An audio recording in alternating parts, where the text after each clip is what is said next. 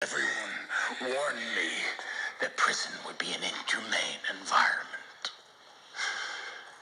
It is. But I find it refreshing. The perfect microcosm of the animal world. When an animal wants something, when it needs something, other things need to be stepped on. Something like that. Yeah. Play the long game. You see, when I'm finally let out of this cage, it won't be to wage war, it will be to win one.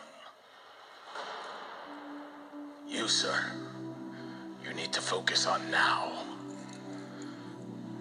I've given you a chance to walk free, to put that gift of yours to work. If I were in your shoes, I would use this opportunity to find your justice, to kill your way to justice. And not for me, of course not, but for yourself, for your family, for them. Yo, ladies, gentlemen, and Reese's Pieces in between, this is your motherfucking boy. This is your motherfucking Spick. This is that dirty, fat, dick, nigga. SoulPapo again. And back at it again after, I guess, 2 weeks hiatus, after going week to week for a good, 7-8 episodes.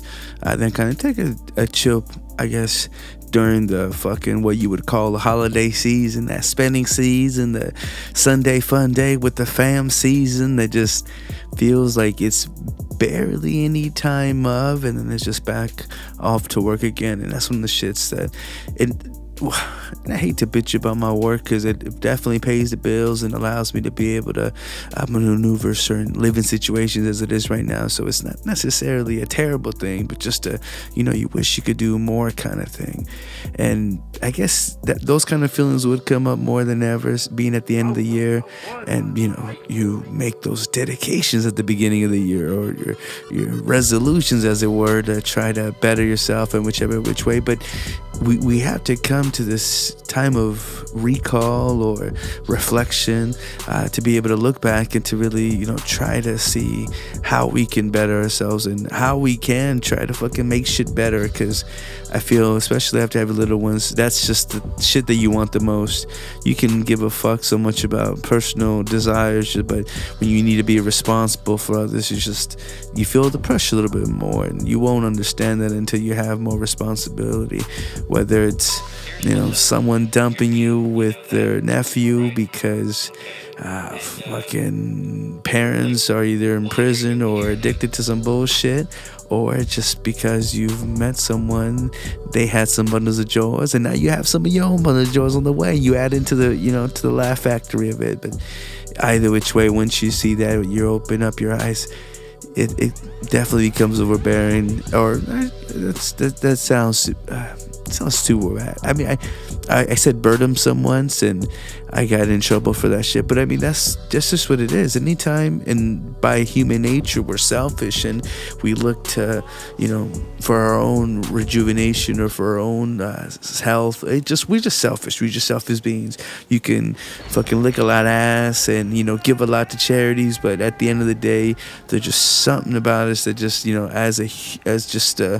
as a necessity to live in the air that we grasp. I mean, we're selfish, and I mean, unless I'm just that big of a piece of shit. But I feel like a lot of people are too. So I try not to feel too bad. But I see that, I notice that, and once you can come to that realization, you can then move forward. I mean, it almost sounds terrible, not to say you can't be hopeful or that you can't be on the positive end, because I feel that's what definitely keeps us balanced. You have to be positive. You have to have a good, clean spirit, or else you are going to be constantly dragging, into the ground. And how they said biblically about being the creepy crawly things that pretty much roll on their fucking guts like a goddamn slug. Jar Jar Binks, fucking Jabba the Hutt, piece of shit.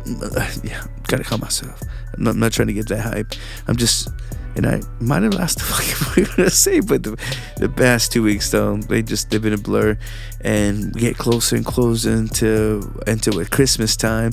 At the time of this recording, it's about a week before Christmas, or actually a few days away. So yeah, I'm excited about that. For the fact that I've already had my Christmas present open. I gotta fuck with it. Hardly had time to play with it. And when I do, I always feel guilty. Like, motherfucker, I could be doing this. And talking to y'all, talking at y'all, and all this good stuff, and fucking being able to connect. It's funny how I recently had my homie come by just out of nowhere, random. He happened to be visiting his family out here, kind of thing, and his phone had died, or he had lost my number, or some bullshit. But the motherfucker remembered vaguely where I lived at. Literally did a Google search, like, to see the fucking maps, and this nigga saw my car in the driveway. I didn't think it was that fucking, what do you call it, accurate or live. So I don't know how the fuck exactly he did it, but sure as shit, he saw my fucking, he showed me the picture of it, of our fucking cars in the driveway. And I was like, well, that worked. How you doing? Come on in. It had been dying to see him for such a long time, but I wasn't ready. I was on my belly fucking snacking with the old lady, happy to have the boys down taking a nap. Like, I was not expecting to see anybody. I was in my house clothes, which means full of holes and pizza stains, and just I'll imagine when you see some shiesty motherfuckers at the Walmart.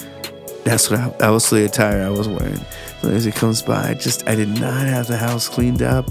Fucking pulled the bag, which everything was bad, all bad. But I was happy to see him. And I've definitely learned, especially being my isolation tank in my fucking little cave in my own little world, you know what I'm saying, trying to stay away from the temptations that is the opposite sex, as if I'm gonna get my dick sucked by some random bitch. Fucking A, right? If only I could, if only I had it like that. But I laugh anyways. Just being able to see him kind of just really fucking rejuvenated me. It's like, man, I miss having friends. You remember some friends? Remember when you laugh with your friends and you smile and you laugh again with your friends? Oh, I miss my friends. And I felt so stupid being so excited about that. But it almost actually, it cleared up my fucking nose. Another thing while I've been away, while you've been gone, is fucking had the shittiest cold. And at first I was like, I always get mad because the oldest, he's about 5, he's in first grade, he's about to be 6 at the beginning of the year. Anyways, being in school, being a bunch of other booger-eating motherfuckers are obviously going to be bringing back the latest batch of communicable diseases. And this fucker brought me a head cold that hit the chest super hard. I actually almost went 6 hours without smoking. That's how fucked up it was. But anyways, just, you make it, you go through it. Found myself having to get fucking medicine again and again. And the only time I ever fuck with some medicine or some kind of thing besides the natural medicine is usually trying to get that fucking severe cough and cold bullshit. So shouts out to that not fucking working and making feel like it does, or at least giving some relief into it. But yeah, they're that fucking winning. And 'tis the season for such bullshit anyways. So definitely mind yourself. And every time you see a crazy, kooky person with a fucking face mask on while you're shopping, they ain't that dumb.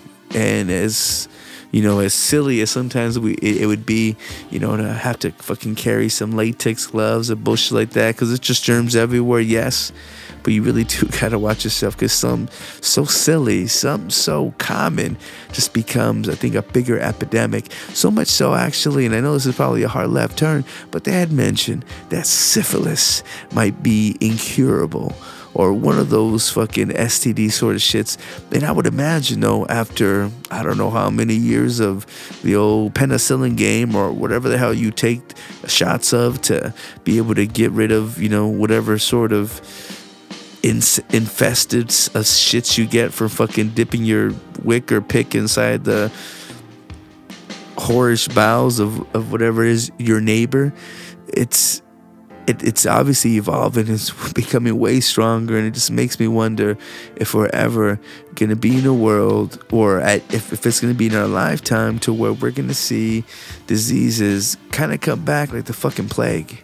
And I don't wish that upon nothing, but I just know that eventually something's gonna have to get strong enough to make it past what it is that we felt that we've built like wall-wise. I'm wondering, is that why the pressures to try to make Mars livable and sustainable? Like, I'm pretty sure scientists have known this, and it's a race to get the fuck out of here. And I mean, shit, they're even in the UK, they're gonna be doing the first head transplant, and it makes you wonder what kind of possibilities that shit has, or, I mean, all the restraints that I don't know too much about it. Y'all can fucking look it up. But when I heard that shit, I was fucking mesmerized. I mean, we're at the point to where we've barely done our first dick transplant. And I guess they gave this Indian cat, and y'all can Google it, man with bionic penis or something. And I think he hasn't had a dick since the age of 6. So I don't know at what point he figured, fuck it, I finally want one. But they gave it a try, and apparently it works like a charm. And I mean, you talk about yelling, go get your dick, and not be able to fucking, slay some demons. I would say that's highly incredible. But anyways, this guy, the reason why he even made it in front of news, because I remember reading about it before. I want to say we might have reported on the Bomb Black He's Mexican podcast, but I remember not too much about it, other than I guess they had to like a recap with him, and he just talking about how he works 14-hour days, and he gets a lot of proposals, for some fuckies, because what bitch who's a dick fiend wouldn't want themselves a bionic dick on a man, I guess you're getting the best of two worlds. You're getting that battery power operated, slay machine. Also, the not so creepiness of having to do it by yourself or with a robot, but by having to be with another human being. Anyways, this guy says that he passes up on so much ass because he's simply too fucking tired. Ain't that some shit? And matter of factly, not to get, TMI, but fucking what is not TMI about fucking podcasts, because you're gonna reveal yourself to the whole fucking world not even knowing it. But since being in home with in-house ass, which is something I've always wanted, I have lost my desires. And it's not because my woman is not beautiful, because if anything, she has become more beautiful. Her producing life for some reason has made me fall deeper in love with her than I could have ever imagined. And that says a lot. Simply because I thought I was so sinister that I would just do it for tax breaks and benefits. But it really, I wonder if it's kids. I wonder if it's just because I fucking sit for so many fucking hours a day, I'm just not as active. I could have sworn it would have been for being faithful, because I felt like when I was holding it up, I had energy. I went out, I went about, I was in my day in the cutest little clothes, and maybe want to work out, and it just I feel like everything kept going, kept spinning, the gears kept grinding. So I don't know at what point I lost that. I want to blame it on being faithful. Girl says that's negative. I don't know what y'all think. I don't know what it was, but definitely lifestyle change. Just like changing the fucking diet. You go without missing something, and it's gonna show one which way or another. And as much as like being a strong spiritual man, not just to one particular faith, but just to the universe, I kind of felt that hippie one love shit being a part of that. But now apparently that's not a good excuse. So I'm a bit confused, but I can see, like I said, this is having two little fucking bastards running around and begging for shit, and you want to teach, you want to learn, but you also, gotta do what you gotta do. Shit like that can be so fucking tiring, to where it's just like, okay, you home safe? All right, I'm so glad. I love you so much. Good night. Yeah, so I can see where this brother's coming from, and I feel like I really snitched myself, but I'm hoping she don't fucking listen. I'm hoping you don't fucking tell her. You hear that? Don't tell her shit. Bitches that work with her, don't say nothing. Keep it to yourself. But no, I mean, I used to be quite the whore, and shit, I don't know.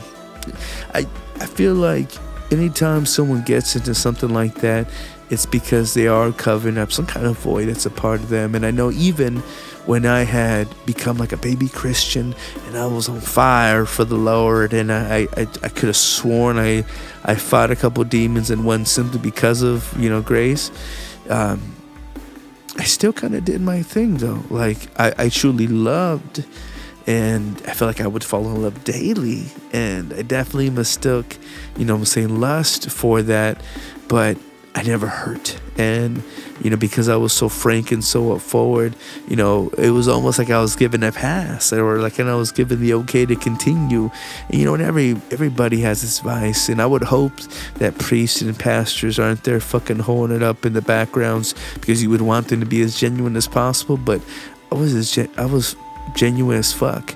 And, I wouldn't say I was a player, but I crushed a lot, or crushed a few. I mean, it was really just me being happy, getting with whatever was a different spice of, whatever life I was in. And I think that's what kind of kept me going. She actually, girl, caught me up. She was, I don't know what the fuck, she had some bad dream. And I've been nothing but good, for the most part.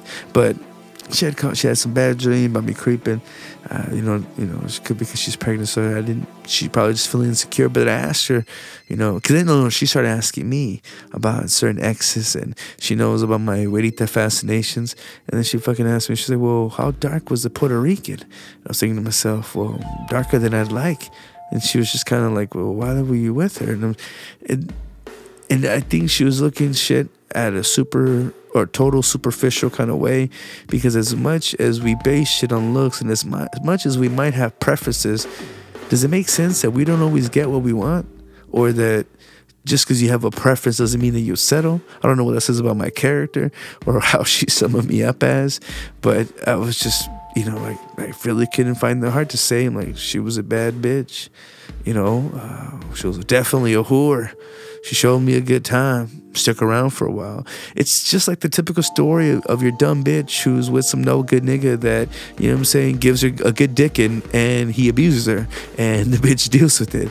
It's the same situation, just, something kind of flipped around. And, at one point in your life, you're going to play the dumb bitch until you realize that, and you hopefully can evolve and move from it. And if you stick to it and you stick suffering for some good dick and or booty, I mean, you're fucking yourself up. There's no better way to really say that. And we do what we do for love, or for what we have feeling is our placement to it. We find ourselves in a situation putting our faith in people that we feel is gonna motivate, or gonna be able to accomplish the job. I mean,